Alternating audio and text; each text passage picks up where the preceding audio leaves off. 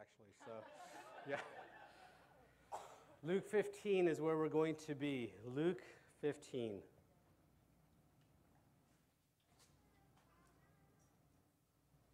Luke 15. We're finishing up a series this morning that we've been in most of January called God Is. And in this series, we've been looking at how our confessional theology, what we believe, what we sing, what we proclaim, what we say we believe, how our confessional theology and our functional theology, how we live, how we respond, how we behave. Oftentimes, there are two ends of the spectrum. What we confess about on Sunday morning, what we profess in our theology, what we say we believe is often not showing up in how we live our lives. Preparing for this series, I had three aims or three goals, hopes that I prayed you would receive through this series. The first was to communicate how our theology and our understanding of God and about who He is matters for everyday living. It's not enough to sing about God's goodness on a Sunday morning. Believing it affects every relationship we have with the people around us. Our beliefs affect us daily, and our actions show whether or not what we believe makes a difference in our lives. The second aim was that I would hope to see. The second aim was that I would hope that we would believe that God's word is sufficient for all of life. Sometimes we think things like the Bible is really good for my spiritual life, or the Bible is really good for the times that we are at church. But friends, God's word is sufficient for every area of our life. It affects us and is helpful for every aspect of our lives. It goes to the heart of everything, not just what we do on Sunday morning. And third, my prayer in this series is that it would give us truths to stand on, truths that would free us from the weight of sin, from negative emotions, and the attacks of the enemy. By the way, these four truths are not something I just randomly came up with. They were first written by a guy named Tim Chester in a book called You Can Change. It was written way back in 2010. It's a good book for you to go through. Maybe a book to go through with your wife or with a friend or even by yourself. It's a good resource. And at the end of each chapter, there's like this change project, some sin pattern or some negative emotion that you want to change. And it walks you through to understand who God is and how going through God's word helps to be a catalyst for that change. I went through it back in 2011, 2012, when we were just starting here, and I realized that one of the truths that I didn't believe about God was that God was great. And so I had to be in control of everything. I was in control of everything. I think it's the DNA of church planters that we have to be in control. But there's a sin in that. There's an idol in that. Understanding these truths helped put more and more trust in God. And God has been really, really gracious to me, but it's a sin that I still struggle with 9 years later. But God has done some amazing things through it. And last year, I was reading another book, and these truths came up again, and I ended up reading this book again, and that's where this series came out of. And so it's a great book. That's what it's called. You can get it on Amazon if you want to grow more deeper into it. But I hope that you've seen over the last 4 weeks that God has invited us as His children to know Him. And not only that, but the invitation is that we are known by God for His glory and our good. And we won't get all this if we just want a few simple steps of, hey, how do I be a better Christian? Or a few tricks of the trade for our Christian walk. But we've got to sit in God's word. We've got to saturate ourselves deeply into who God is and what God has done. And in this series, we covered 4 truths about God that speaks to our heart. I almost called this series 4G because all 4 of these truths begin with the G, with the letter G. God is great, God is glorious, God is good, God is gracious. But 4G was yesterday, right? We're living in 5G and LTE, and so it was like, man, he's still talking about things from way back. And so, but these 4 truths, God is good, God is great, God is glorious, God is gracious. And today we're going to look at the last one, which I believe is the foundation for this entire series. Really the foundation that brings all of this together. We think of God's graciousness. We need to think about God's compassion, His mercy, His care, His steadfast love that flows from God to us. It's something that comes from God, not something that's earned, not something that's merited by anything we've done or anything we will do. But God is gracious because God is gracious. He's loving. He's kind. He's merciful. God's graciousness frees us from the enslavement of trying to prove ourselves to God and to others. And without understanding God's graciousness, the three other truths, God's greatness, God's gloriousness, God's goodness, can actually be something that's not freeing at all, but it can actually be a weight that's added to our lives. Let me give you an example. A few weeks ago, we talked about the truth that God is glorious, so we don't have to fear others. But without understanding God's grace in all these things, we will work really, really hard to fear God and get God's approval in a way that we will be worried if we don't get God's approval. We'll say, I understand I don't need the approval of other people, or I don't need to fear what other people think about me. I only need to fear what God thinks about me. And that's true. But I'll work really hard to make sure that God is happy with me all the time. Because God is glorious, I don't need to fear others. I only need to fear God. But when we fail, when we sin, we're crushed because we've let God down. We're crushed because what's God going to think of me now? See, without the grace of God covering all that, without His unmerited love, His mercy and kindness, His enjoyment of us, our lives will end up being one of legalism. Crushing, soul-crushing exhaustion.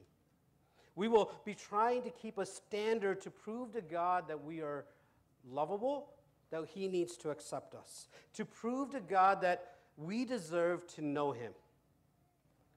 See, this truth is the most freeing truth because it enables us to simply enjoy and rest in all the other truths about God.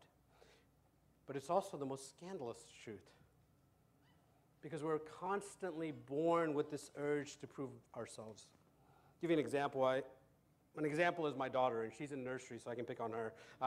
My daughter's awesome. I love my daughter. But when she was younger, she lived for Daddy's approval. She was a dad girl. When she was younger, she'll draw something or she'll do something, and then she'll want me to love it, right? And you could see the joy on her face when I smiled and when I approved it. But she was constantly working to gain my approval. It's not something I taught her. It was just something in her. And she would also get really heartbroken if Daddy wasn't pleased with something that she did or something that she said. Man, I miss those days. See, I need in those moments to remind my daughter, man, baby, I love you. No matter what you do, I love you. You have my approval as my daughter. You're mine. I might not approve all your actions. I might not approve all your behaviors, but I love you. You're my daughter. See, we're in this constant need of wanting to prove ourselves to other people or prove ourselves to God. And Jesus was scandalized for preaching this message of the grace of God. He was scandalized by the religious leaders of the day, the Pharisees, the scribes, the Sadducees who used the law. They were people urging for God's approval to manipulate and to control people, to oppress them. And when Jesus comes and says that, hey, God is full of grace. God loves because God is love. The power was taken from these religious leaders, and they grew jealous, and they grew angry, and they grew bitter. It was a scandalous truth. In fact, this is the truth that the Apostle Paul would write about throughout all of his letters that he writes in the New Testament. You read the book of Romans and Galatians and Corinthians and Ephesians. All these were written to churches that were dealing with issues. And the primary issue that they were dealing with was that there was in these churches one group that was set up against another group. One group would say, you're not Christian enough. You're not doing it right. You're not proving yourself enough to Jesus. You don't pray enough. You don't fast enough. You don't give enough. You are not Christian. Look at the book of Romans, and you get to the Gentiles, and then you have one Gentiles on one side, and you got Jews on the other side. And the Jews are saying, no, you haven't done enough to prove your worth or prove that you belong. If you're really a Christian, then you need to do this and you need to do that. And the Gentiles are on the other side saying, man, you guys got it all wrong. They're fighting each other, trying to prove themselves worthy to each other. And then you get to the book of Galatians. And you have this heretical sect that comes in saying you need to be circumcised in order to prove yourself worthy. And Paul is writing about this because this is one of the hardest ones for us to rest in and to walk in. Because there's something in us that wants to prove ourselves to God, and there's something in us that wants to prove our worthiness to other people. So you shouldn't be surprised that this is something that we struggle grasping. And our desire to prove ourselves really comes in two ways. One is shame. And that comes when we realize we failed on some level or another. And we begin at that moment to think, I'm not worthy. I'm not good. God will not accept me. And so we try hard to make it up. But the other side is just as dangerous. And that's self-righteousness. It comes when we actually see that we think that we've proved ourselves, that we're good, that I'm better than them. I might have a struggle here, but at least I'm not like them. Maybe we proved ourselves better than the people around us. It shows itself in the treatment of others and in the expectations of what we should get because of our good behavior, what we deserve. See, these are the two types of people that Jesus encountered the most. And he uses these two types in one of his most famous parables that we just read about to show how only seeing God's graciousness on both sides, God's graciousness alone is the only thing that can free us to live the lives that God has called us to live. So we're in Luke 15. Luke 15 is a chapter that contains 3 parables.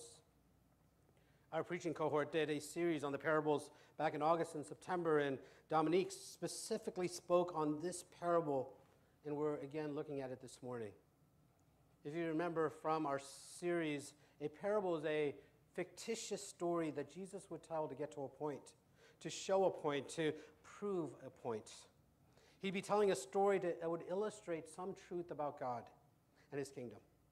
As you get to Luke 15, Jesus is hanging out with sinners and tax collectors. He's hanging out with the worst folks in the community. He's hanging out with the lost. He's hanging out with the ones that, that a good church person would never hang out with.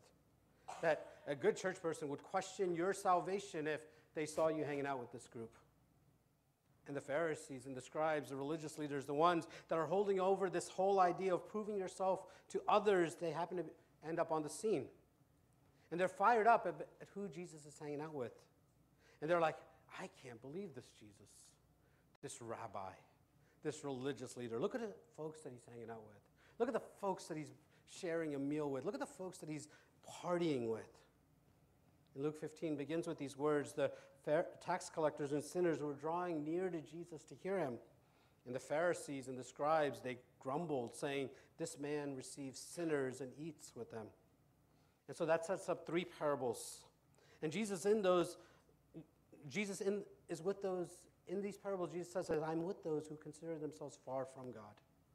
Jesus is with the sinners and the tax collectors, the really, really lost people. The ones you think, not sure that if they'll ever meet Jesus or know Jesus or love Jesus. And the Pharisees and the scribes show up and say, my goodness, why is he always hanging out with these people?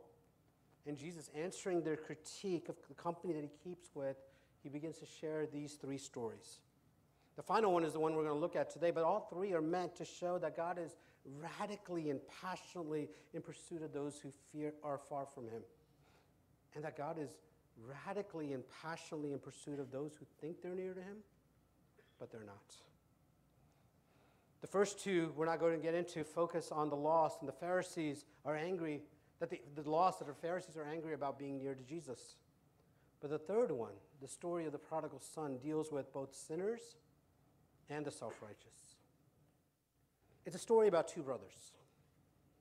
You might know this parable as the parable of the prodigal son. And in each of these brothers, we're going to see a pattern. We're going to see 3 things. We're going to see sin, we're going to see self-justification, we're going to see grace. Sin, self-justification, grace. So So let's look at both of these brothers, and I'm just going to point some things out to you. Let's start with the younger brother. The sin in the younger brother's life was very visible. In the church world, the younger brother would be the one that we would be having prayer meetings for. He would be the one that we would say, man, he is lost. You could see how lost he is. He's in darkness. He's far from God. We need to get together and we need to pray for him. We need to cast out some demons to get him back to church, right? Because that boy has issues. He's got the sin of license. He's got the scandalous outward sins that we're just like, whoa. We wouldn't be wrong to pray for him. You look at the story, and it starts off by saying that this guy goes to his dad, and he asks for his dad for his inheritance. And what he's telling his dad basically is, hey, give me my inheritance. And when he says that, he's basically saying, Dad, you're dead to me. Just give me what's mine. I'm going to treat you as if you are dead. I want nothing to do with you. Now, this isn't like my kids who come to me on a daily basis and say, give me money, give me money, give me money. This is, Dad, you're dead. I don't want anything to do with you. I don't want anything to be associated with you. Give me what's mine, and then I'm leaving. You're dead to me. This is a huge sin. The father had every right to say, you know what? Get out of here. The father had every right to kick him out. The father had every right to say, I disown you, and no one would fault the father for that. No one would be like, man, that dude was mean to his son. No one would. He had every right to say, get out of my house, never come back, I disown you. That's how much of a transgression this was. But he doesn't. He gives the son his portion of the inheritance. And it wasn't like he wrote his son a check or something. It wasn't like he wired some money into his bank account, but his inheritance was probably animals and land and probably a lot of money. He divides it all up and gives the younger son his portion. The son sells the land, sells the animals, and he heads out of the dad's home, not to be heard for a while. He's gone. He's spending. He's living life large. He's spending money everywhere he can. You ever see a college student with a credit card for the first time? That's this guy. And I'm speaking from experience as a college student with many, many credit cards. Here he is. He's spending money. He's going to the club. And his friends get ready to pay for stuff. He's like, no, put your money away. I got this. I'll take care of this. This is all on me. He's popular. Everyone wants to be around him. He's buying friendships by paying for things. You know, the person with the money is usually the popular one at the party scene until money runs out. Life is good. And then a famine rose. The economy crashed. The rainy day came. Remember what Dave Ramsey told us? Save money for a rainy day? This dude didn't listen to his dad, and he surely didn't listen to Dave Ramsey. There was no money saved. He had spent all of it. He had lived a sinful, wasteful life, not on money that he worked hard on or earned, but money that he took from his father. So there was no honor in using the inheritance for a legacy of his dad. He was using it all for himself. You read the story, and his brother says, man, he spent his money on prostitutes, living for himself, his own happiness. Famine rises. Everything's gone. Nothing's left. And he's forced to get a job feeding pigs. Remember the audience here. His audience were Pharisees and scribes who know that it's unlawful for a Jewish person to touch pigs. And so what Jesus is saying in the story is illustrating that this guy has hit rock bottom. There's nowhere else to go. You cannot get lower than this. He's working feeding pigs. He called his father dead. He spent all of his father's money, and now he has no money. And now he's going to go risk being unclean to make himself a living. And not only that, he gets to the point that he's so hungry that he looks at what the pigs are eating and is like, man, that looks really, really good. That must be tasty, must be full of vitamin C. And now he's longing to eat what the pigs are eating. It can't get worse. And Jesus is emphasizing how messed up this guy was, how rock bottom this guy hit, and rock bottom brings him to a place of brokenness. Sitting there around the pigs, he realizes that I need to go home. I need to get back to my dad's house. And so he comes up with the script that he's going to say to his dad. He's got this whole thing written out. He's got this memorized. Dad, I'm no longer a son, but would you at least take me back as a servant? Notice the shame and the penance of this younger brother. He knew he messed up. He knew he hit rock bottom, but he woke up. Some of you have lived lives of the younger brother. There's a moment you wake up with kind of like a headache, a little blurry after Saturday night, and you're like, I don't ever want to do that again. And that was awful. Never going to do that again. You come to yourself and like, man, I don't want to live this life. And now, without the Holy Spirit, that conviction will last about 5 days till like the following Friday, right? And then you're like back in that same pattern again. He's like, I don't want to be eating with the pigs. The servants that work for my dad, they eat better than I do. And he's ashamed. Listen to his thought process here. I'm going to go home. I'm going to be a servant. I will prove myself to my dad. I will make it up. I'm going to go and I'm going to work for him so he will see how sorry I really am. And he's thinking, how do I make it up to my dad? How can I show him? How can I make it up to dad here to show him that I'm really sorry for what I've done? And we can relate. We think to ourselves, how do you make it up when you mess up, right? You're a husband, you get into a fight, and you know where the flowers are at Costco, right?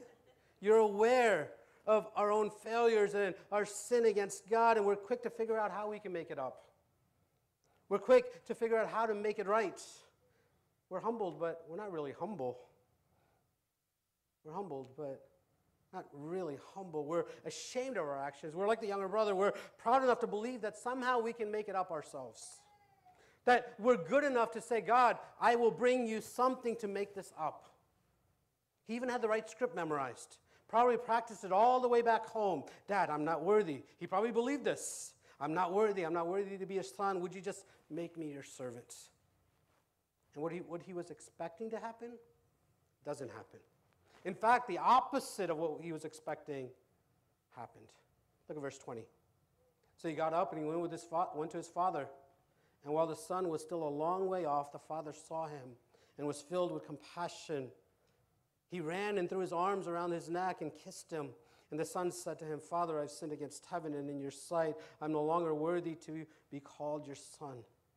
But the father told the servants, quick, bring out the best robe and put it on him.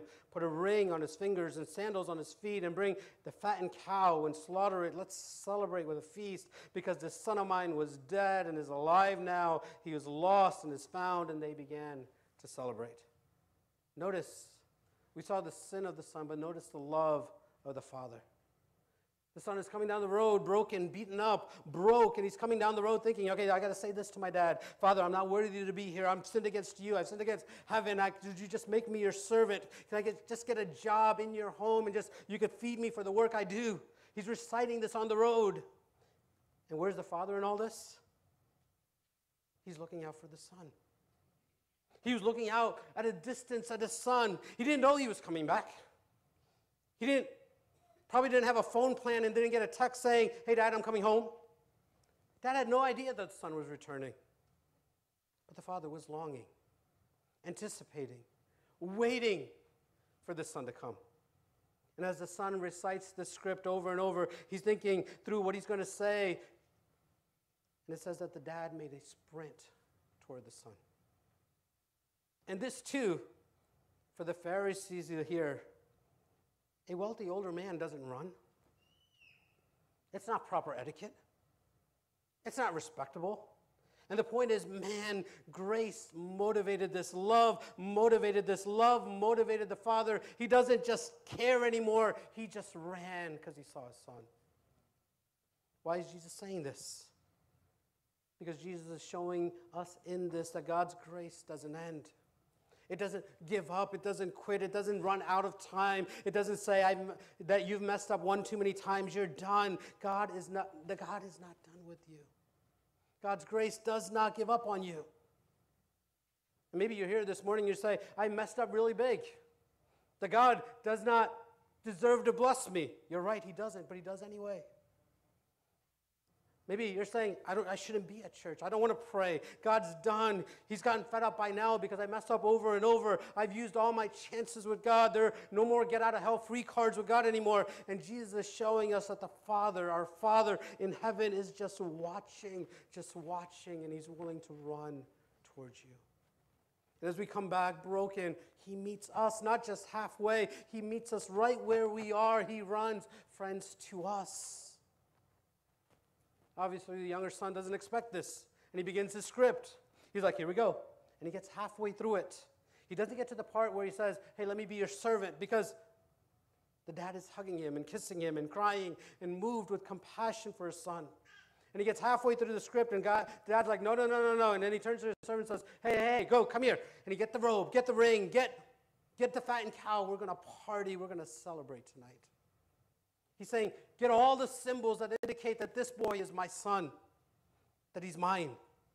These are the things that mark him as my son. He is my family.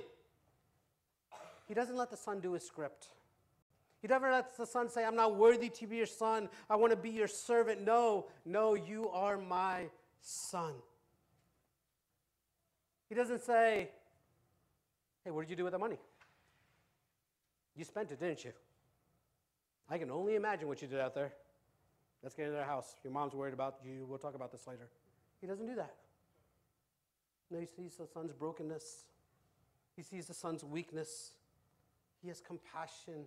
He has love. He says, I'm here. Let's go. Let's go celebrate. Whatever happened, happened. Doesn't matter anymore. You were dead, but now you're back. You're alive. You're my son. It's over with. Let's party. Let's celebrate. He doesn't even say, you know, I would throw you a party, but your inheritance, you spent it. So there's really no money left for you.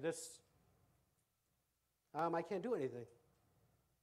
But the father goes, no, go get the fattened calf.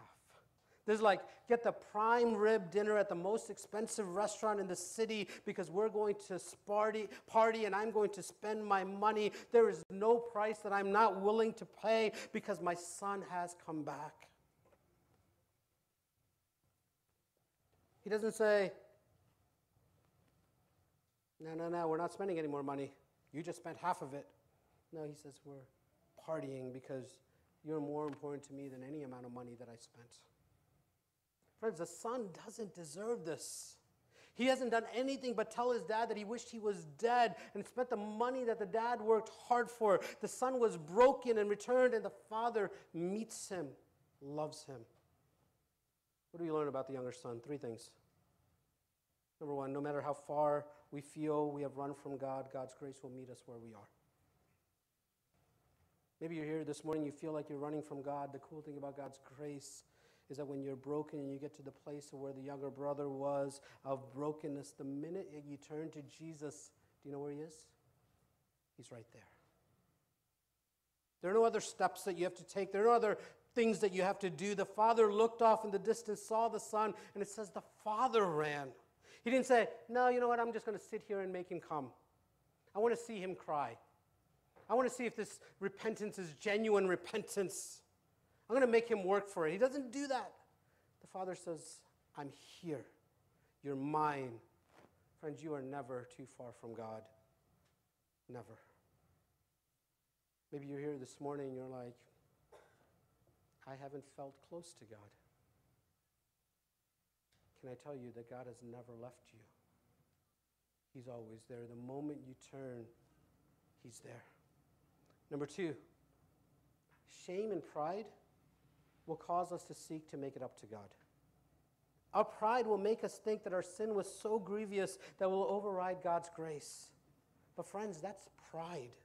To think that you can do something to dismiss the total character of God, it will cause us to seek and make it up on our own. We think like, oh my gosh, I can't believe I did that. Okay, here's what I'm going to do. I'm going to read my Bible every day. I'm going to go to church every Sunday. I'll go to every church thing there is, Sunday morning, MCG, Bible study, Super Bowl party at Dean's house. I'll be everywhere. I'll be volunteering kids' church. I'll listen to only Christian music for a week. I'll avoid R-rated movies. And when you're doing stuff like that, friends, that's not out of a place of love. It can be. But when you're doing stuff like that, you're basically saying, God, let me prove to you my worth. I'm going to prove how good I am to you. I want to make up my old life. And you can't do that. Shame and pride will cause us to think that there's something we could do for God to accept us. The third thing I want you to see, grace is not earned. Our place in the family of God is not earned by us. It's not earned by us. We have nothing that we can prove to God. Do you get that? You have nothing that you can prove to God. Why? Because Jesus proved it all. Jesus earned it all and he gives it to us. He gives us his life. So what you prove to God is what Jesus has put on you. And that's the younger brother. Let's look at the older brother. Sometimes he's the ignored brother. You think about what it says in your Bible. The title says, the prodigal son. And so we think about this dude that screwed up his life, right? Because his sin is really bad. Here's a dude that was drinking and partying and sleeping with prostitutes. And sometimes we go, oh, we can't be that far from God. If you're broken off in your sin, God's right there. And that's true. And then there's some people sitting in the church saying, amen, amen, praise God. Praise God, I'm not like that. Praise God, I've been to church my entire life. I don't curse. I don't sleep with prostitutes. I never get wasted. I live a good life. And then we forget about the older brother. Because remember who Jesus was talking to. The sinners and tax collectors was who he was trying to talk to. But the Pharisees and the scribes were the ones that were grumbling. They were the ones that were causing all the commotion. So he tells the Pharisees about the Father's love, passionate, furious love for the younger brother, which they would say is for those sinners and tax collectors. And now all of a sudden Jesus brings this older brother into the story. And Jesus brings the Pharisees and the scribes and the religious leaders into this story. But it's the same pattern. You see sin, you see self-justification, you see grace. Look at verse 25. The older son was in the field. And as he came near the house, he heard music and dancing. And he summoned up one of his servants, questioning what these things meant. And the servant told him, your brother is here. Your father has slaughtered the fattened cow because he has him back safe and sound. What's the sin of the older brother? It's the sin of legalism. He hears commotion going on. He hears a celebration happening. He hears all of this from a distance. He's out in the field working, and he returns home, and he's like, what's happening here? And the servants come in and say, oh, we're having a party tonight. Younger brother has come back. He's here. We're going to have a fattened cow. We're going to really celebrate. We are going to party tonight. See, for the older brother, we're going to find out in a moment, he's comparing himself to the younger brother. And he compared to the younger brother, he'd been pretty good. Compared to the younger brother, he proved his worth. He proved that he belongs in this family. He proved that this is where he belonged by doing all the right things that the younger brother didn't. See, legalism, friends, is living a life where your worth is about what you've done. Legalists have a list. Legalists have a portfolio. All the things that they've done, all the things they've accomplished, that's their identity. And legalists will judge themselves based on the actions of other people. I'm not as bad as that person. I don't do that. I'm really good. Because in reality, it doesn't matter if you go to church every day and you've heard the message of grace a million times. The truth is we can be legalists. Because you could always find someone that's worse than you in your eyes. Oh, I didn't kill anyone. Well, I didn't kill multiple people. No, I'm not really a serial killer, so I'm not that bad. But that means that your world is shaped by how you measure up to other people. It's built on how many more stars you have next to your name than the person next to you. See, the older brother's world just got rocked. He had in his mind pretty good since he had it in his mind pretty good since the younger brother left. I'm working hard. He's out there squandering his money, but I'm being faithful to Dad. I'm definitely the favorite son of my dad now. He's not even in the family anymore. He's taken his stuff and he's gone. We don't even have to worry about him. Now it's just me and Dad and everything's good. And you know, if he ever returned, you know what Dad will do? Dad's not going to treat him well. He worked and he worked and he worked to prove that he was in a family, and he believes that he proved himself compared to his younger brother. I've done better. I deserve more. I deserve to be treated like a son more than he does. See, unlike the younger brother who had brokenness that led to this make-it-up attitude, legalism will lead to a, hey, I got cheated attitude. I got cheated.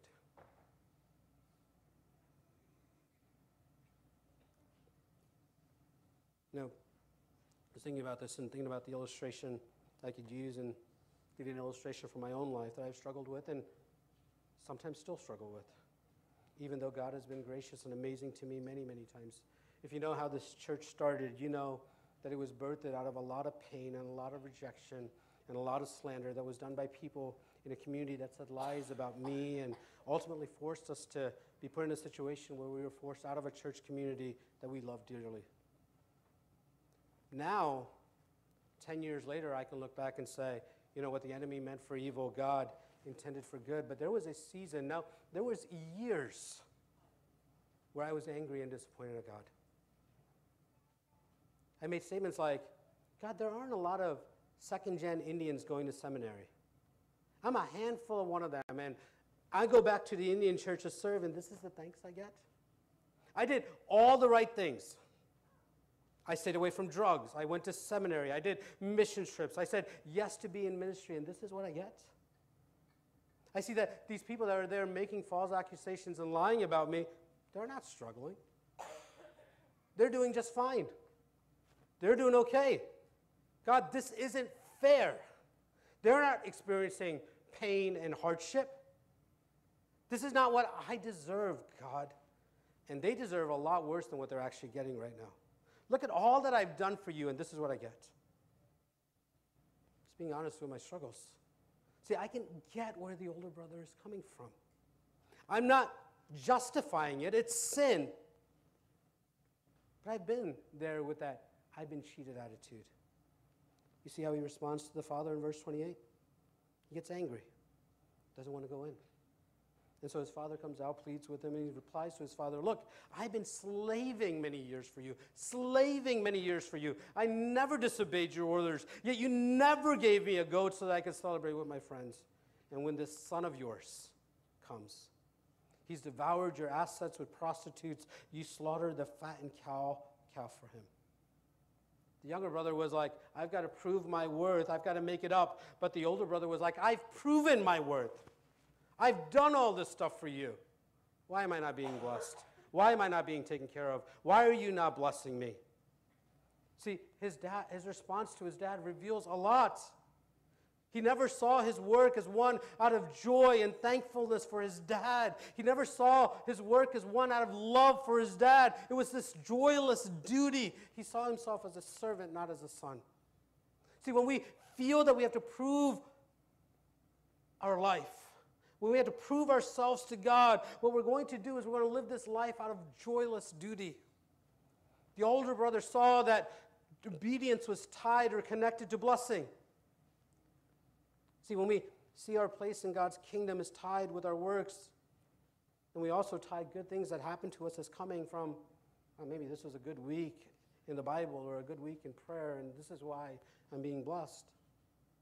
We're on the flip side. If something bad happens, we'll make statements like, maybe it's because I didn't pray enough. Maybe it's because I didn't really read the Bible enough this week. Maybe it's because there's a sin that I did and I don't even realize it. What did I do? And now there's consequences for my sin. And sometimes we think that God's blessings in our lives, or lack of God's blessings in our lives, is because we messed up. And so I'm going to earn God's blessings by working really, really hard. I'm going to be perfectly obedient. I'm going to do everything God tells me. I'm going to have perfectly awesome, godly children because I'll pray over them every night. I'll read the Bible to them. I'll love my wife as Christ loved the church. As long as I do that, then my children will be perfect, and God will bless me, and God will bless my generation. That God owes me this. God owes me this. And then we'll look at others and we'll say, I know they don't work as hard as they do. I know they don't give as much as I do. I know they don't serve as much as I do. I know they don't go to church as much as I do. And yet my kids are struggling, but their kids are doing well. They're far from God. God, you owe me better. See, self-righteousness, friends, leads to an entitlement attitude toward God. Look at where the brother puts himself. He looks at his brother, he looks at his dad and says, your son. He doesn't say, my brother. He says, your son. Now, I get it. Sometimes when my son over there is acting up, I'll look at my wife and say, that's your son, right? But that's not what the older brother is doing here. What he's saying is like, I'm not even part of this family anymore. You can have you and your son, I'm out. Your son. He spent it all. I didn't do anything wrong. I've never disobeyed. And I can't even have a young goat to party with. And you're going to go kill the fattened cow for him? You know what I earned? You know what is due to me? I worked hard, and you're going to reward him over there? He's your son. See, for this older brother, his place was never in the position of a son. It was always the position of a servant. The two sons had two different sins against the father. They also had different responses to the father. But I want you to notice what remained constant was the father's response. His grace, his love. Verse 31. Son, you were always with me. Everything I have is yours. But we have to celebrate and rejoice because this brother of yours was dead, is alive again, he is lost, and is found. Remember, this older brother was angry, refused to go in, and the father comes out and treats him. You notice the younger brother walking down the road, head down, reciting the script, and the father runs to him. You know the father's position in both of these scenes? He doesn't sit and wait for us, but in both of these scenes, he goes out to them. He doesn't say, oh, you're going to be like that? Well, you know what? You stay out there. We're going to enjoy the fattened cow ourselves. You want to have that attitude? You're not going to be a part of us. You don't have to enjoy it. The father doesn't say that. He goes to him. He says he went to the younger son. He goes to the older son.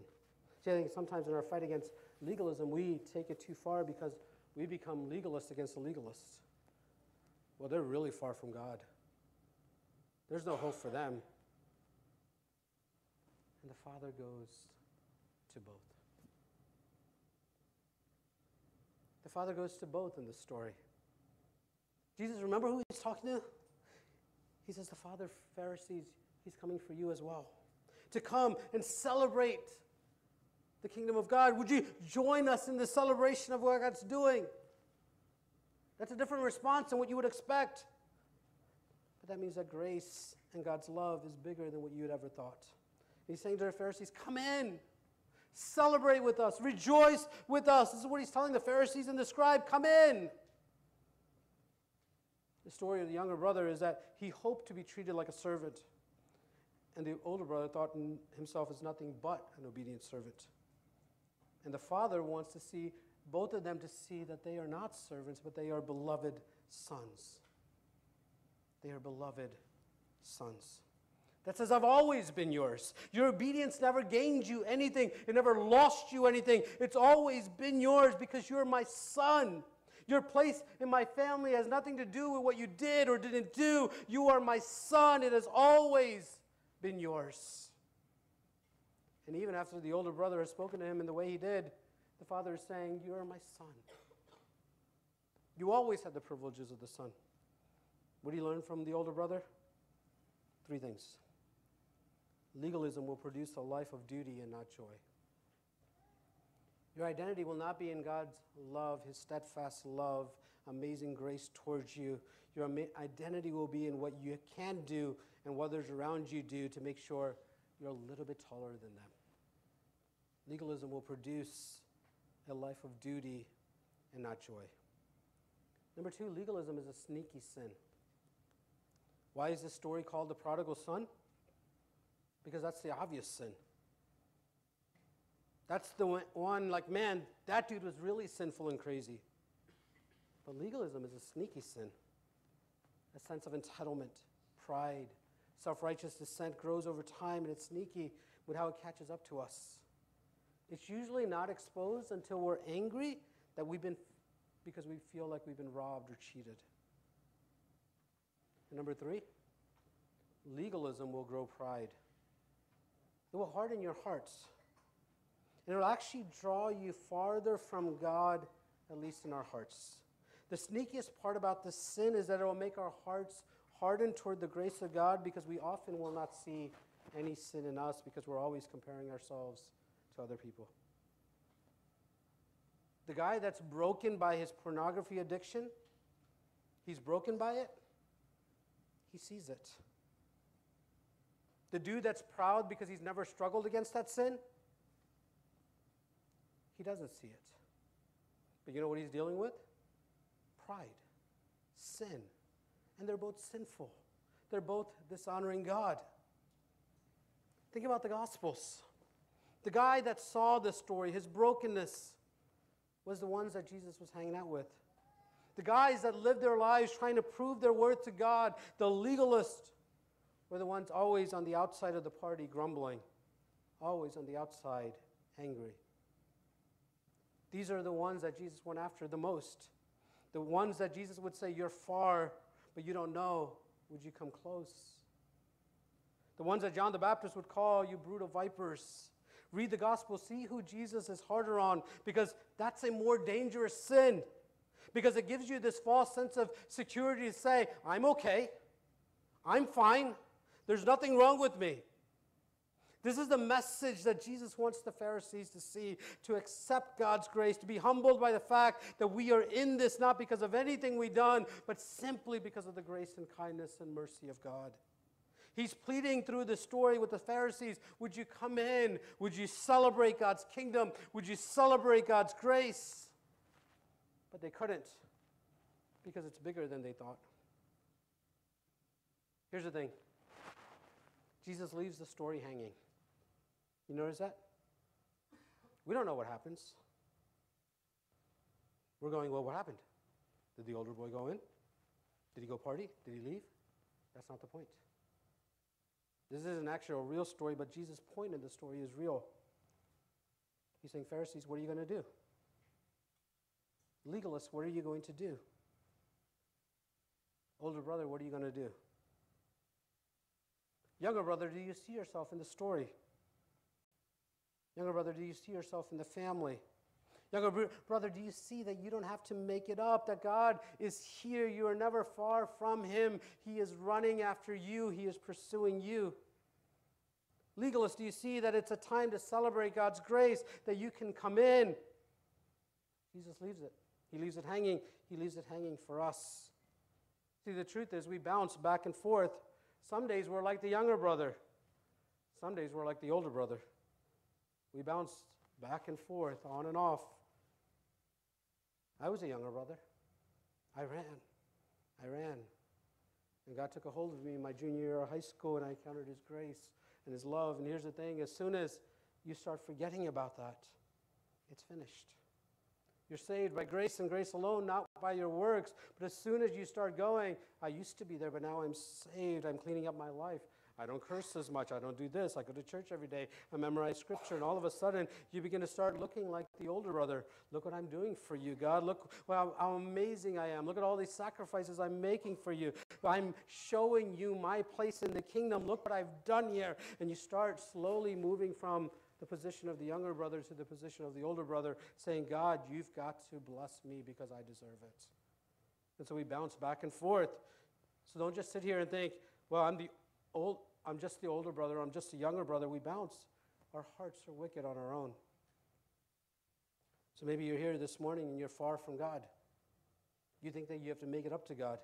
You think that God's blessings in your life is dependent on your performance. Or maybe you're here and you're like, man, I have sympathy for the older brother. You wouldn't actually say that, but you're like, I get it. I get that. Let me give you the answer as we close. You know what's the answer to both the sin of license and the sin of legalism? The answer is the other brother.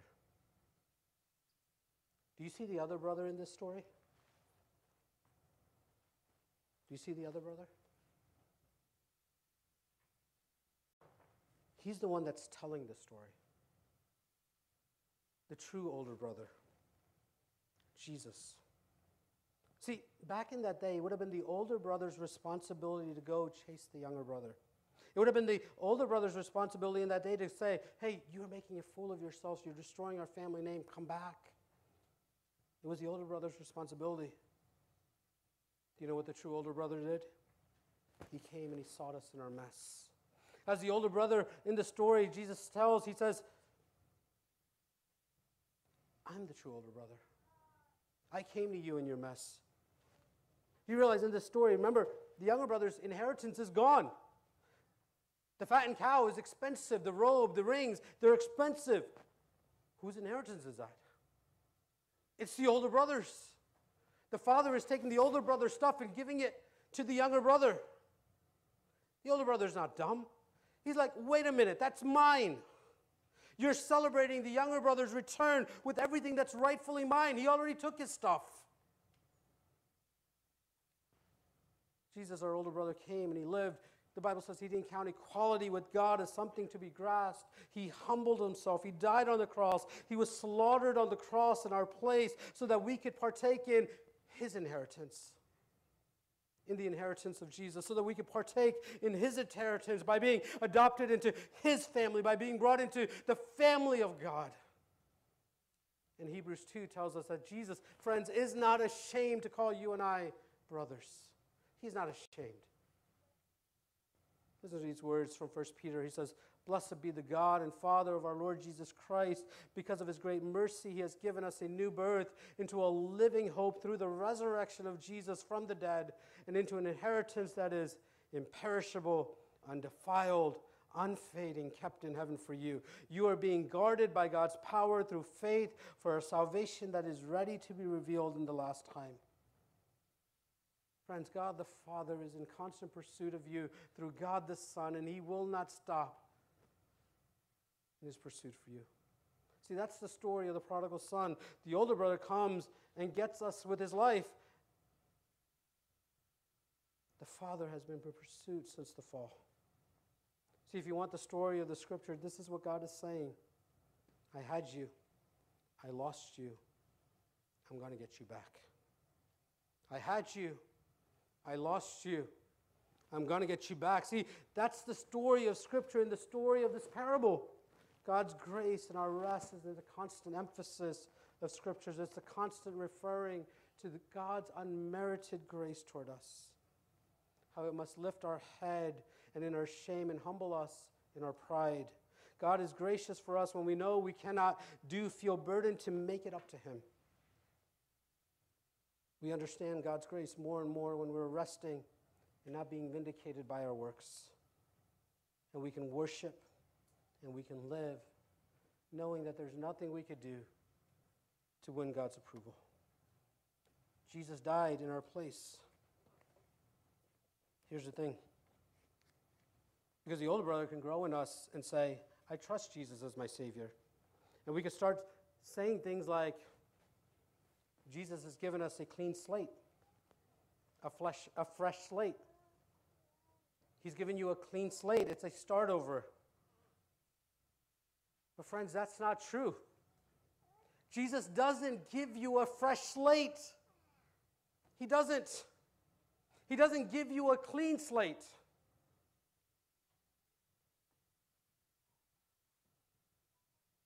He gives you his slate. And his slate is clean. See, if he gave you a fresh slate, if he gave you a clean slate, it's going to get dirty again. But if he gives you his slate, it's perfect. So the Father, when he looks at you, doesn't see how fresh or clean your slate is. He sees Jesus' slate, not a clean slate, not a fresh slate, but the slate of Jesus, so you can rest in that. The older brother, come and celebrate this. Younger brother, he's right there, not because of you, but because of Jesus. And friends, there's only one thing that God wants you to do. Simply have faith in his Son. Everything else will flow from that. Everything else. Everything else will flow from knowing Jesus, from trusting Jesus, our older brother, seeing the love of the Father through our older brother, seeing that we were never too far, and watching our hearts that we can never get closer on our own. It's all about Jesus. It's all about the older brother coming after us, the true older brother. We're about to come to the table. This table is a reminder to us, friends. There is nothing we could have done to be able to say, Father. And while we were yet in our sin, God sent Jesus to us to die on our behalf, to take the penalty of our sins so that we could be forgiven, so that this morning, if you are a follower of Jesus in this room, you can say boldly and you can say with confidence, Abba, Father, knowing that he will hear you. So would you come this morning? Would you examine your heart this morning? If you're trying to prove your worth to God, would you realize that there's nothing you could do to make God love you more? There's nothing you could do to make God love you less. You are family.